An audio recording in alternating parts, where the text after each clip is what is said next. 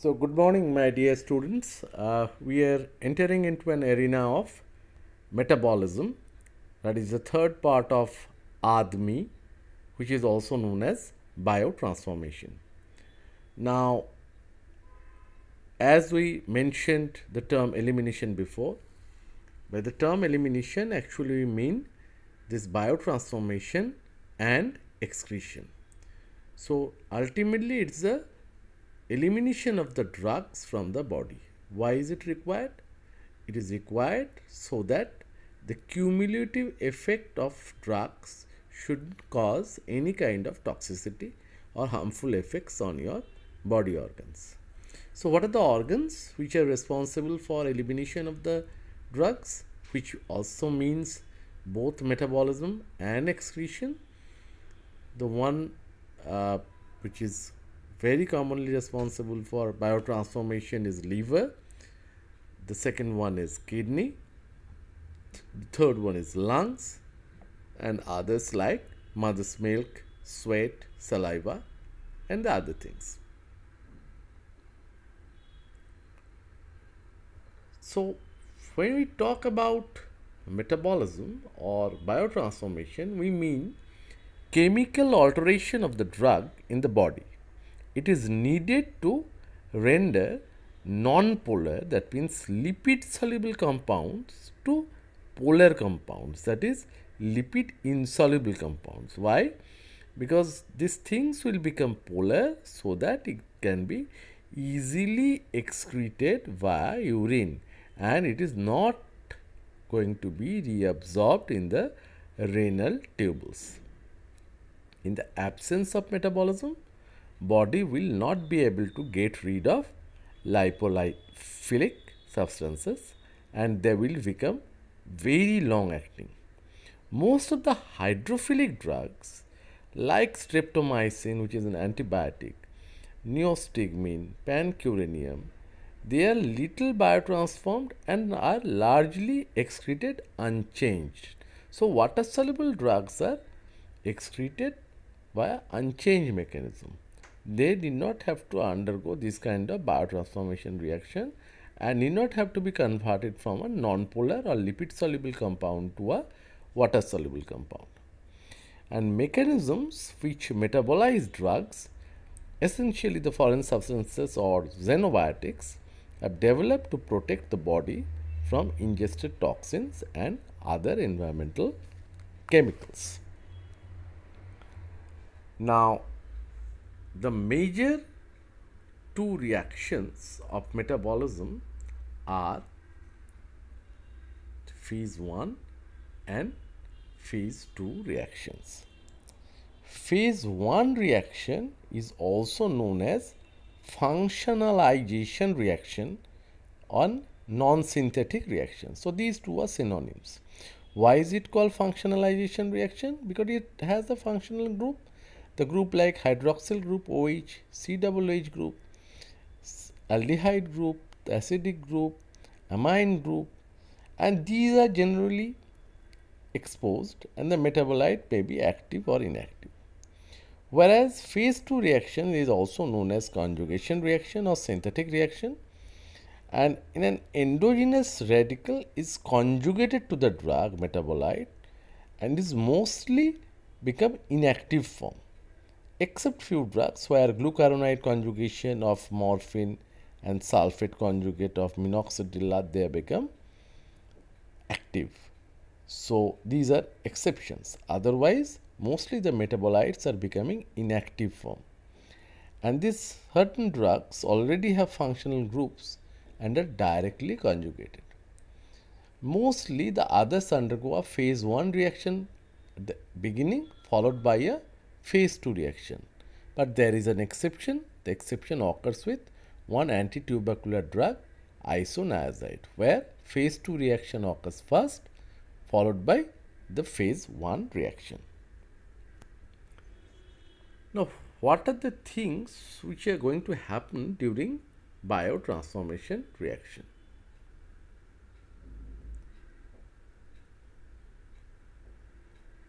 In biotransformation reaction,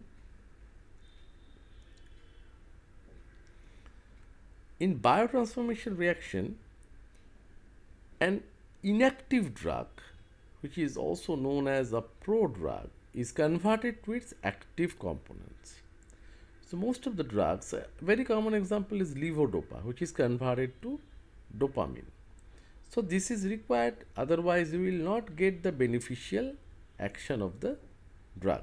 So that is a very relevant function of biotransformation or mechanism, metabolism.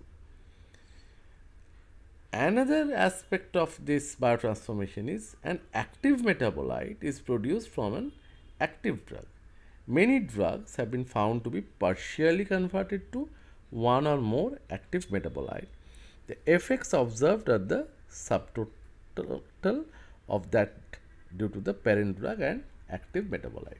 Very common example again is phenytoin, which is converted to phosphanytoin, which is an active metabolite of phenytoin. But most importantly, the active drug is converted to an inactive drug. Just by listening this, one may think that what will happen if an active drug is converted to an inactive drug, and how will we get the action? After the action of active drug is over, if it is going to be stored or accumulated in your body, it will cause many toxic effects or harmful effects. So few drugs are becoming inactive in such and need conversion in the body. So these kind of things, these kind of inactivations, these are active metabolites. They are becoming inactive, and examples are paracetamol, lignocaine, ibuprofen, chloramphenicol, propranolol. So just to sum up, three things actually happening during biotransformation reaction. An inactive drug is converted to an active drug. Example is levodopa, which is converted to a active drug, that is dopamine. And such drug like levodopa is called a prodrug. The prodrug may offer certain advantages over the active form. They are more stable, having better bioavailability, lesser toxicity, and desirable pharmacokinetic properties. Some prodrugs are activated selectively at the site of action. Then the active metabolite may be produced from an active drug. The example is phenytoin, which is converted to phosphanytoin. So in combination they will show their action. And the last one is inactivation, which we actually want to reduce toxicity of the drug, and that is happening in case of most of the drugs. And the examples are ibuprofen, paracetamol, lignocaine, chloramphenicol, propranolol, most of the drugs. So they are becoming from lipid soluble to water soluble preparations. Now, drug metabolism is carried out in our system, and as we know, as we have already classified, there is a phase 1 reaction, that is functionalization reaction, and in that reaction the functional group is exposed, whatever may be the group, the hydroxyl group or the acid group, the aldehyde group. And the second group, the phase 2, is the conjugation reactions, where the radical is conjugated to the drug. The metabolite is mostly inactive, and except few drugs like glucuronide conjugate of morphine and sulfate conjugate of minoxidil, these things are becoming inactive.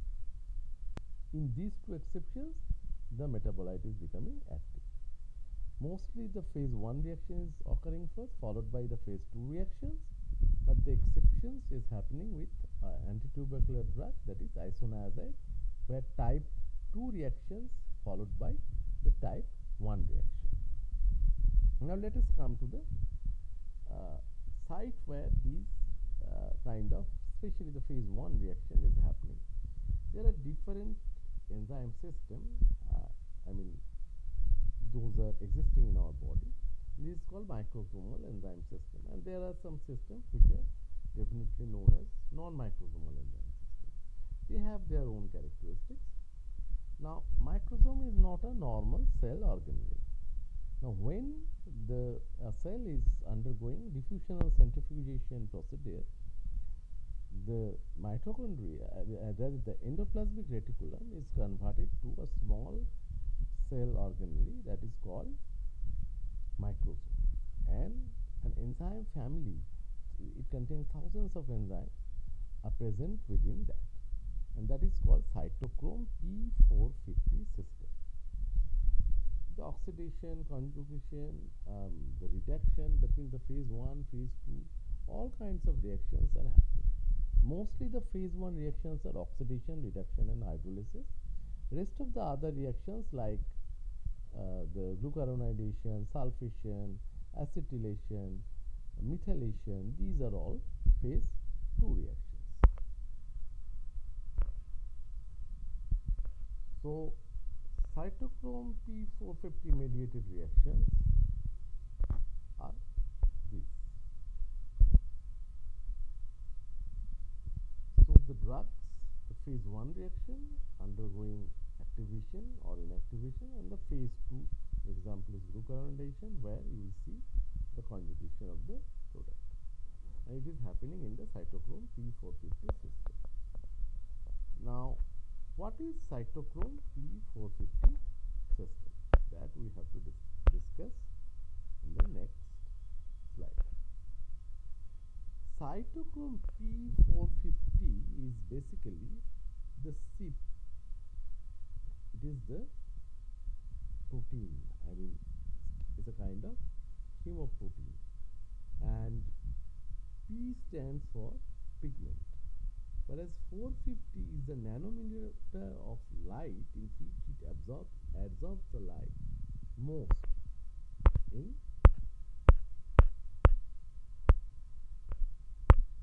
its. So this is the way the cytochrome P450 is acting in our body, where the drug, you just see the drug is being added over there, then the ferrous form is there, and then the oxidation is happening, oxidation is added to this, followed by the removal of this water, and then the drug and the hydroxyl group is reduced, and then the drug is being added over here in the cytochrome P450 system. So, in this way, in this cycle is happening inside your body. And if you have to summarize these things into words, then you have to look at this.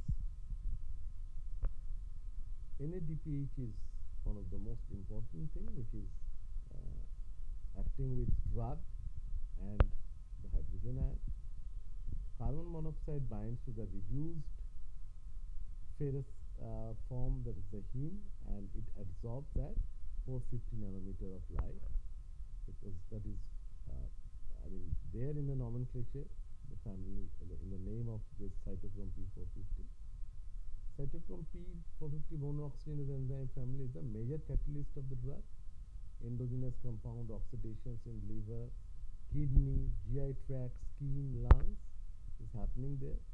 Oxidative reactions require the CYP heme protein, the reductase, NADPH, then the molecular oxygen and phosphatidylcholine. Whereas CYPs are in smooth endoplasmic reticulum in close association with NADPH, CYP reductase in 10:1 ratio. The reductase serves as a electron source for the reaction cycle.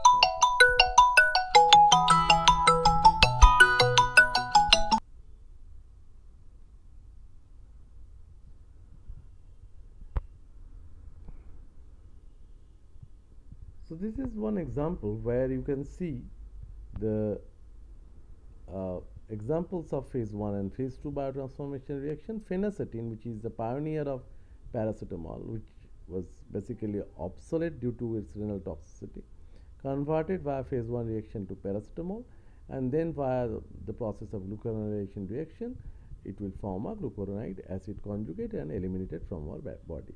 And paracetamol is not a toxic drug in that sense, though it has some kind of hepatotoxicity, but that's a different issue.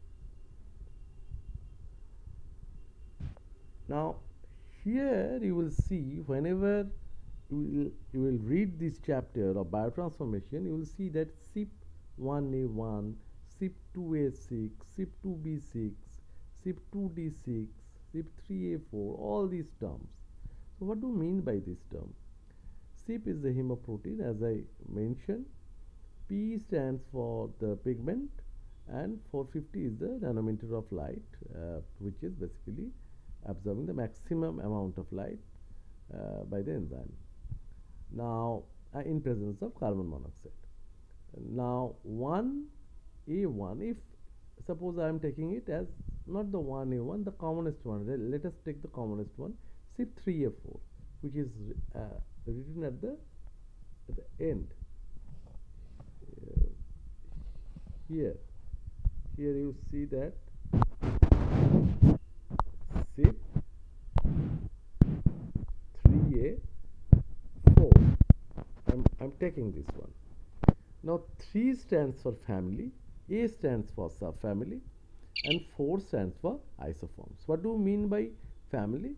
Family means at least 50% similarity in the amino acid sequence of the enzymes.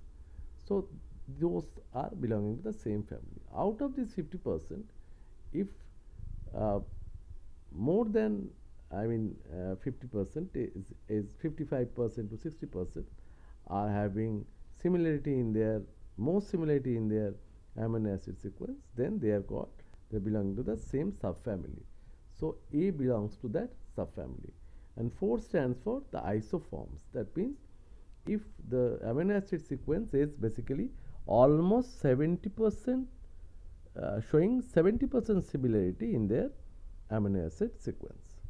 So that is the logic behind giving the nomenclature like this: CYP3A1, CYP3A4, CYP2D6, and they are responsible for both enzyme, drug metabolism, which can be ultimately classified into 2 ways. One is called enzyme induction, another one is called enzyme inhibition. So we'll come to the part of enzyme induction and inhibition later.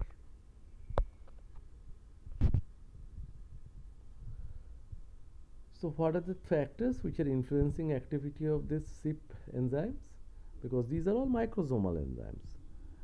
The nutrition, the smoking obviously have adverse effect. Alcohol similarly adverse effect. It is suppressing the action of CYP enzyme. The drugs, they have variable effects. The environment as well as genetic polymorphism. So all these will play a key role in the drug metabolism or biotransformation. There are some enzymes at the very beginning I have shown, those are belonging to non-microsomal enzymes. At the very initial slide I have shown you that the microsomal enzymes and the non-microsomal enzymes. So there are certain one called non-microsomal enzymes, and they are also hepatic enzymes, and they are responsible for acetylation, sulfation, hydrolysis, all these kind of things, mostly the phase 2 reactions. Now these non-microsomal enzymes like xanthine oxidase, they have a special property.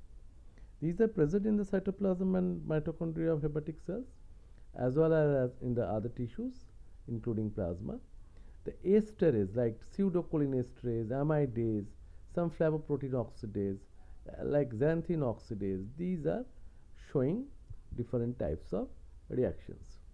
Some oxidations and reductions, many hydrolytic reactions, all conjugations except glucuronidation are showing they are dependent on these non-microsomal enzymes.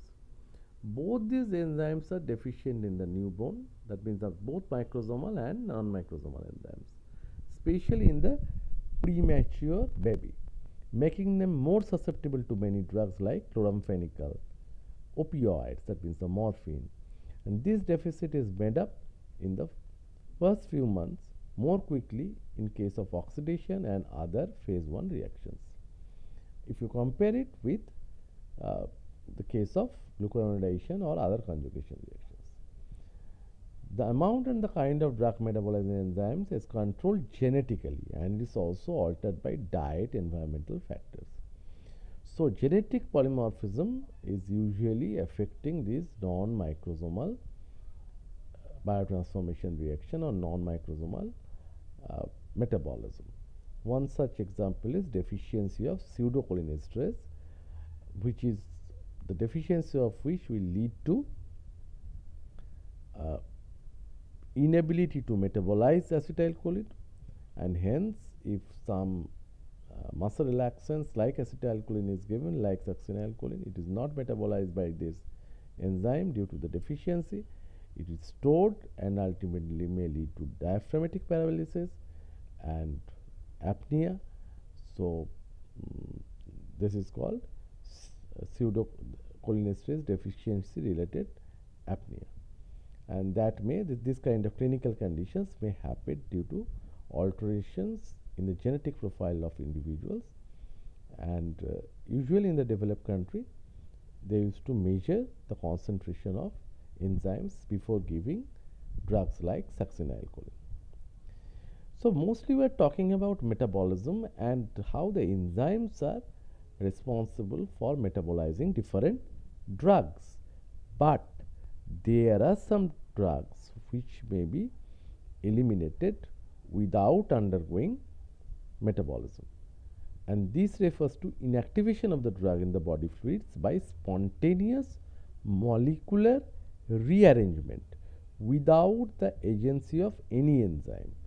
The example is atracurium, which is also a muscle relaxant, and this phenomenon is known as Hoffmann elimination. So, let us go back to the later slides.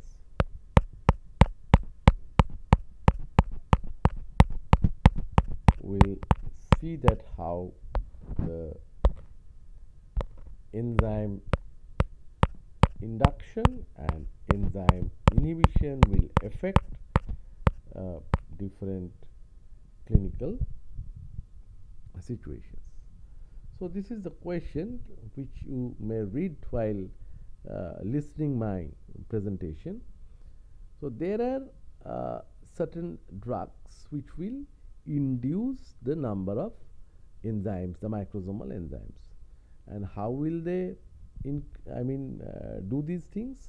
They will just increasing the synthesizing capacity of these enzymes, as well as sometimes they will also increase the number of enzymes. So, increase the synthesis of microsomal enzyme proteins, especially cytochrome P450, UGT, and as a result the rate of metabolism of inducing drug itself is increased. Mostly the anticonvulsants like phenytoin, carbamazepine, they are showing this kind of phenomenon. The other drugs are phenobarbital, which is a sedative hypnotic, rifampicin, which is basically an antitubercular drug. They are classical microsomal enzyme inducer, but carbamazepine, which may induce the action of itself by inducing the enzyme, is also known as autoinducers. This is an exceptional phenomenon shown by carbamazepine, and two of these enzyme inducers are never prescribed together because they will induce probably by the same enzyme induce each other's action, and hence ultimately will get no beneficial effect. I am giving you one very common example how these things are relevant in clinical practice. Suppose a pregnant newly married lady who is probably having tuberculosis is taking oral contraceptive pills for a long time and just to prevent accidental pregnancy. Now, she is having tuberculosis or recently infected with tuberculosis and started rifampicin. Uh, Rifampicin is the first line drug given in case of tuberculosis. Now, rifampicin is an enzyme inducer and it is inducing the enzyme cytochrome P3A4. Now, the OCP or oral contraceptive pills are made up of estrogen and progesterones. Now, this OCP is basically metabolized by the same enzyme. Now, what happens? Once you prescribe this rifampicin, the enzymes will be induced, they will be synthesized more and they will started working quicker and they will started metabolizing the estrogen and progesterone component of OCP more and in the quicker fashion.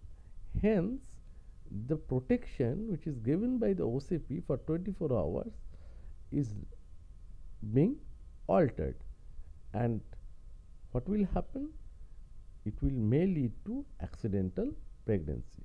So, we have to tell your patient to stop OCP, take rifampicin for the treatment of this kind of tuberculosis and take some other kinds of protective method like the barrier method or other method so that clinically they remain safe.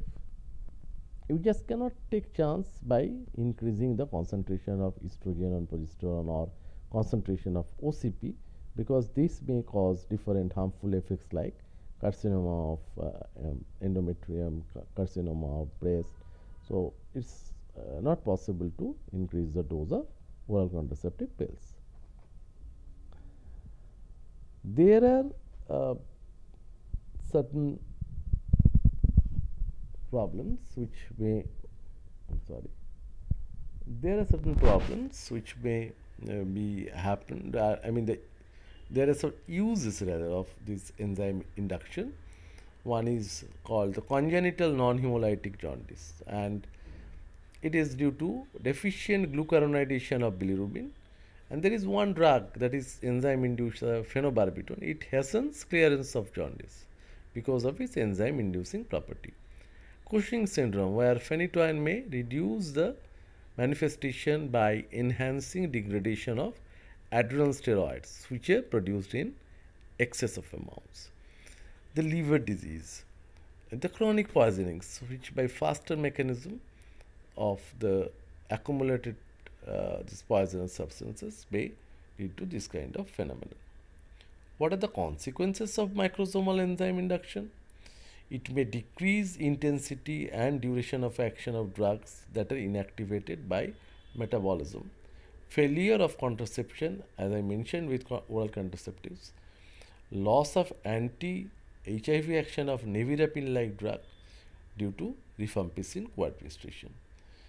The increased intensity of action of drugs that are activated by metabolism, like acute paracetamol toxicity is due to one of its metabolites, that is called N-acetyl paraquininoamine. It is a toxicity occurs at lower doses in patients receiving enzyme inducers.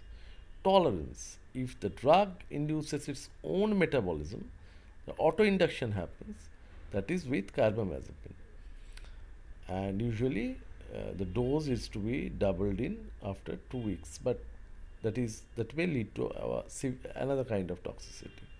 Some endogenous substances, steroids, bilirubin are also metabolized faster. Precipitation of acute intermittent porphyria. Thus, the enzyme induction increases porphyrin synthesis and by depressing delta amino levulinic acid synthesis. Interference with chronic toxicity, testing in animals.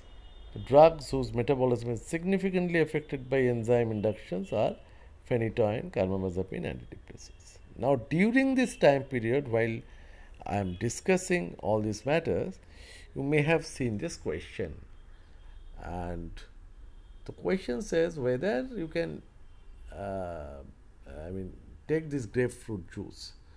Um, and the last question is about the orange juice. Now, these two are different things. The answer is you can take orange juice because it is not an enzyme inhibitor. But the grapefruit juice, grapefruit is not grape. It is a kind of fruit. It is known as grapefruit, and it is not probably available in India, and that is basically an enzyme inhibitor.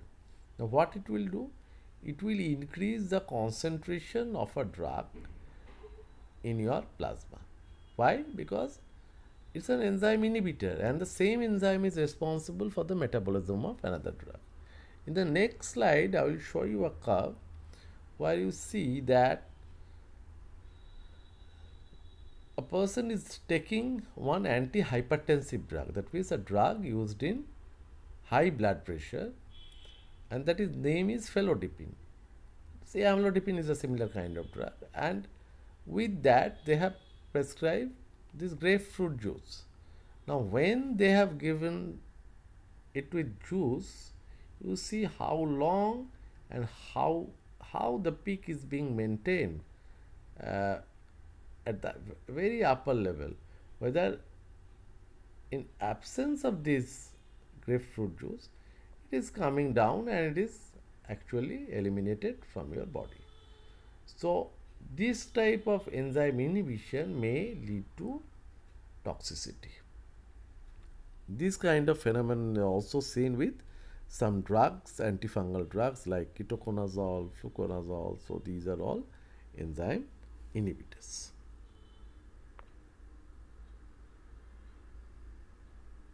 So human drug metabolizing this cytochrome P450 system located in extrahepatic tissues are 2E1, which are in the lung, 2F1, 2J2, they have not much of significance. 3A, you can remember it because it's present in the GI tract.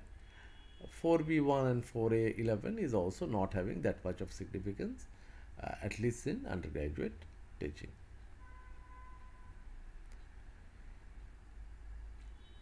So chemically diverse and small molecules are converted generally to the polar compounds, and to summarize, the reactions which occur are aliphatic hydroxylations, dealkylation, oxidation, deamination, dehalogenation.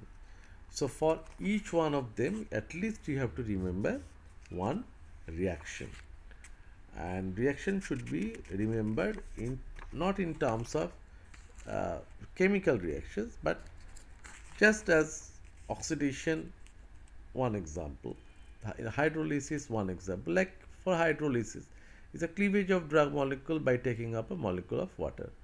So ester plus water in presence of esterase will give you acid and alcohol. So likewise, I mean, you have to remember reduction, where the reaction is the converse of oxidation and involves cytochrome P450 enzymes working in the opposite direction. You have to remember the name of the drug which is undergoing this, like chloramphenicol or warfarin or halothane. Similarly, in case of oxidation, you have to remember the very common examples like the oxidation of theophylline, the ibuprofens, the barbiturates. These are oxidized in the way by cytochrome P450 system. Whereas in case of phase 2 reactions, you have to remember glucuronidation reaction. Out of that, you have to remember the morphine glucuronidation reaction and minoxidil sulfate, because these two are ultimately becoming active metabolite. So these two are exceptions. Otherwise, most of the things in case of paracetamol, I have shown you, they are becoming non-toxic components and excreted via urine. In acetylation, which is very important, this reaction is multiple genes are controlling this N-acetyl transferase. The rate of acetylation shows genetic polymorphism, and one such drug which is very important in this regard is isoniazid, where phase 2 reaction is shown before phase 1 reaction. Methylation reaction, that is the amines phenols can be methylated by methyl transferase. So you just have to remember the name of methionine and cysteine acting as methyl donors in case of adrenaline, histamine, nicotinic acid. Sulfate conjugation, the phenolic compound, the steroids are sulfated by sulfotransferase, and the examples are chloramphenicol. The glycine conjugation, which is a very common example of for the salicylates and the nicotinic acids, whereas the glutathione conjugation, this is carried out by glutathione ACE transferase forming a mercaptopurate. It is normally a minor pathway, however, it serves to inactivate highly reactive quinone or epoxide intermediates formed during metabolism of certain drugs. That means till the glutathione is there in your liver, it will prevent you from the toxicity of those toxic active metabolites. And the example is paracetamol. When the large amount of such intermediates are formed, in poisoning or after enzyme induction, glutathione supply falls short. Toxic adducts are formed with tissue constituents and resulting in hepatic, renal and other tissue damage. In case of paracetamol poisoning, it is not happening due to paracetamol, mostly happening due to its active metabolite N-acetyl para-aminoquinoamine. So that one is basically depleting the storage of glutathione. Once the storage is completely depleted or finished, then it will start having a direct toxicity on the liver cells, and you will see the severe liver toxicity. And to kill a patient or to commit suicide, the people has to take more than 10 gram of paracetamol in a day. But in spite of that, people are not sure whether it is definitely going to prove beneficial for that one, for that particular cause, because even after that, with the help of different treatments, different gastric lavage, washout, with the help of different dialysis and other methods, most of the people can be saved. So it's better not to try this type of practice with paracetamol. Rather, paracetamol should be used as a suppressive drug, which is used to suppress body ache, headache, fever. So that's going to be the best solution with this kind of drugs. So with this, I will conclude my presentation on biotransformation, and in my next presentation I will come up with the part called excretion. That is the last part, and once we complete excretion, we will combine these two parts, this metabolism and excretion, and we will discuss elimination in details with half-life. Thank you so much.